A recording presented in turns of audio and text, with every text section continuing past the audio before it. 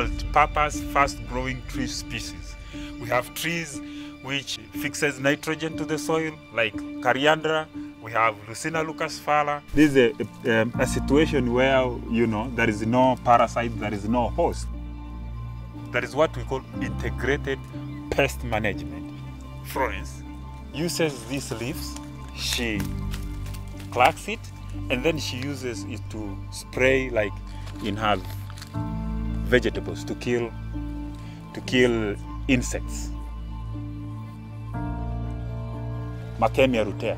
Macadamia rutea is an indigenous tree species. Most of the indigenous tree species are becoming endangered, so we are encouraging them to plant macadamia.